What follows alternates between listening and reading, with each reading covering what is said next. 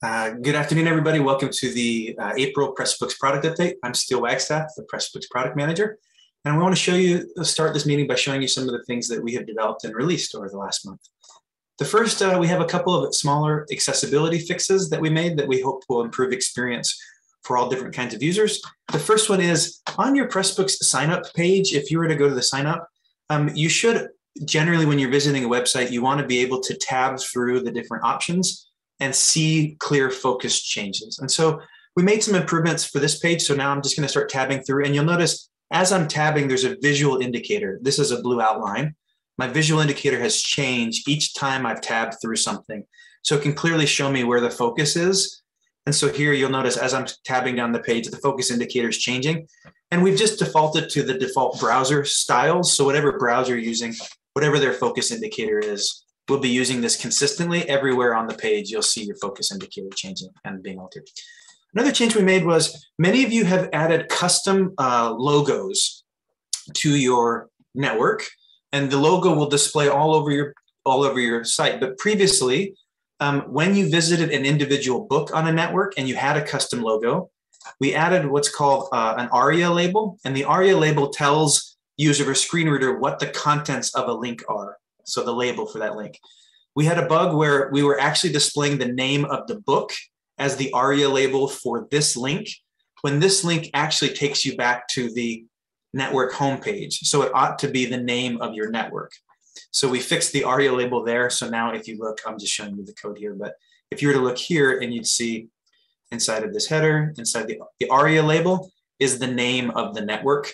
So now the unsighted users are seeing the correct aria label, so they understand where that link will take them and what the title of that resource is. Another thing that we did was we wanted to improve how we handled what are called digital object identifiers. So in Pressbooks, when you enter book info, you have the option to add a digital object identifier or a DOI for a book or for a chapter. What this is it's essentially a permanent URL that allows you to identify a resource on the web. Many of you that are publishers or library publishers will issue DOIs or have DOIs issued for your book. And you've always been able to enter into the metadata and display it on the homepage. So here's a sample DOI entered for a book. When you visit the web book, historically, we've always displayed this. If you go down to your metadata at the bottom, you'll see the DOI. The change was very minor, but DOI, the organization that maintains the DOIs, used to have their resolver was dx.doi.org, and they changed it, and they now no longer require the dx.doi. They prefer that people just use simply doi.org. So we've just made a very small change so that now whenever you're using DOIs, the resolver will just use the recommended DOI URL instead of the dx.doi.org. So that was a DOI resolver change. Another exciting change that we made upon request was we want to be able to support really all of the world's alphabets or languages that people want to write and share their knowledge in. And so in Pressbooks, there is a feature that allows you to add support for different typefaces or fonts that don't have all of their characters encoded in every font or family or typeface.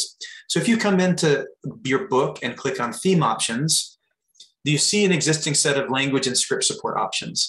So there's a lot of different languages that have unique alphabets. And when you select an alphabet here, Pressbooks will download a specific font face that has all of those characters or glyphs and use it in your book and make it available for your EPUB and PDF exports. We previously did not support the Cherokee syllabary or the Cherokee alphabet. And so now we've added the Cherokee alphabet, support for Cherokee, if users would like to use it. So to use this feature, you'd simply come into language and script support, you'd select Cherokee for your book, and you'd click Save Changes. Then once you've done that, you'll be able in your book to use Cherokee characters and other kind of Cherokee writing as you normally would. So here's an example of a set of Cherokee glyphs in a book.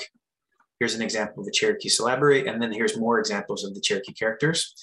And then when I go to produce my exports in the EPUB and the PDF, what's nice about this is rather than them being rendered as those little like tofu blocks where you can't see the character or a question mark, you'll see in this particular book.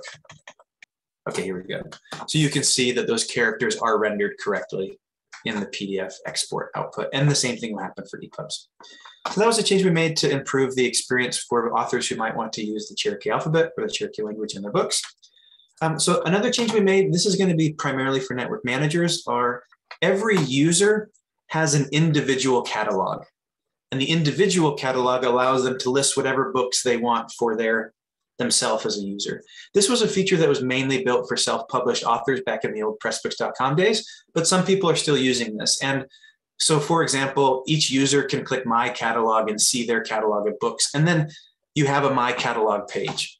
So if I were to view mine, I'm logged in as me. Here's my Catalog page. I haven't done too much with it, but here's my Catalog page. As a logged in user, you can always go and administer your catalog page. But what we've added is network managers would like to be able to administer the catalog page for any user on their site. So what had happened is sometimes networks had a particular user that had set up their catalog page, and then that person left, but the network manager wanted to be able to add or remove books from that catalog or to manage it centrally. So now what will happen is you can click the admin button for, if you are a network manager, for example, here's a user that is not me. This is the generic Pressbooks user. Here's this catalog. As a network manager, I can click the admin button and I can administer this catalog. So I can say, let's take this book out of my catalog now. This user's catalog now had that book removed.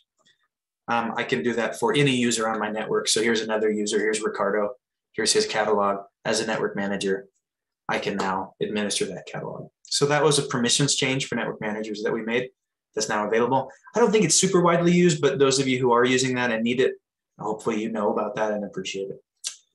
If you've been using Pressbooks for a long time, this is primarily for open source users.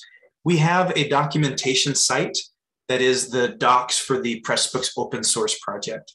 We wanted to make, because it's for open source users, we wanted to make it so that open source users could contribute more easily to this documentation page and could make, find, edit, revise changes. So what you'll see now is that this is actually a static site that's generated from a GitHub repository with a bunch of markdown files. So if that didn't mean anything to you, I'll try to unpack that. So each one of these pages corresponds to a file or like a simple text file in a GitHub repository. So if I saw that there was an error or a typo in this sentence, what I could do is I could come into this open Pressbooks repository, find the relevant document, and then come in and make a pull request or suggest a change to fix or correct the language on a page. So we've republished a new page here. This is the documentation for open source Pressbooks, and here's the detailed documentation for developers with its own table of contents. We're going to be continuing to improve and refine this and make this a better resource for open source users over the coming months. But that was a change we made. We went from having a couple of WordPress installations to doing a single repository with a set of editable markdown files in the hopes that it would allow open source users to find and edit and help improve the documentation more easily. A last change we made that relates to documentation is, if you don't already know about these, there is the Pressbooks user guide. And we systematically, Thomas, our support and documentation specialist, has gone through this user guide. We've continued combining and improving chapters. And we've gone through, we just did a big crawl through and made sure that we don't have any broken links or any links that are pointing to the wrong resources. So that was a pretty Herculean effort. We did that for both this guide and for the Network Manager guide. Thomas has a bunch of other things planned for documentation improvements, and I think he's going to be presenting about that next month. If you have ideas or suggestions for things that you'd like to see in our guides, please let us know. You can send them along to me or send them along to Thomas at Premium Support, and we'd love to make sure that our guides and documentation are meeting the needs of you and your users. So those are the big changes that I wanted to share that we were excited to ship to people in the last month. I'll pause again for any questions about anything that I just shared. Okay, terrific. So what I want to do is I want to hand it over to my colleague Leigh, who has a little bit of an update about some brand tidying that we've been doing at Pressbooks. Sure, thanks, Steel. So it's not a brand refresh. We're not making any huge changes. We're just trying to make it so that it's a little easier for folks to talk about Pressbooks. And there are some brand logos and things that we are getting rid of because they're just not as useful in describing Pressbooks. So just to show you what we're doing so that it's not a shock, is this old logo where you see the EDU is going away because it's not very clear as a brand. What will happen is we'll just lean on the rest of the logos that we have available. So you'll keep seeing our Pressbooks square. You'll see the Pressbooks word mark here, or logo, horizontal logo. And then when referring to the directory, you'll see that one there. What you're actually looking at right now is our brand guidelines. So if you ever do use our logos, I'm happy to send this to you, as well as a zip file for our logos as well, with instructions for proper use of it. The other change that we're making, which I'm very excited about for the sake of my word counts and my character counts, is this authoring and editing platform here. This word will now be Pressbooks Create as opposed to Pressbooks Authoring and Editing Platform. And that is an idea that my colleague John had. And it's going to make it a lot easier to fit the name of the product into various places and things. So just a heads up that that will be there. Thank you so much, Leigh. Thank you, John, for the great idea. And you may see or hear us referring to Pressbooks Create in the future. The idea is, when we talk about the platform that we use for authoring and editing, it's Pressbooks, a bunch of plugins and themes. We're going to refer to that by the kind of aggregate name, Pressbooks Create. And so you'll probably see and hear us using that a bit more in the future. Hopefully it feels like a smooth and natural change. I don't know how many people were religiously saying the Pressbooks authoring and editing platform before, so so I don't think it's going to be too big of a drastic change, but hopefully that's good news for everyone. I just wanted to say thanks. I really appreciate all the feedback that people gave on the planned updates to the network catalog. And it was just great hearing from you about what you're doing. Thank you for all that you do for open education. And we'll look forward to seeing you next month at our next product update.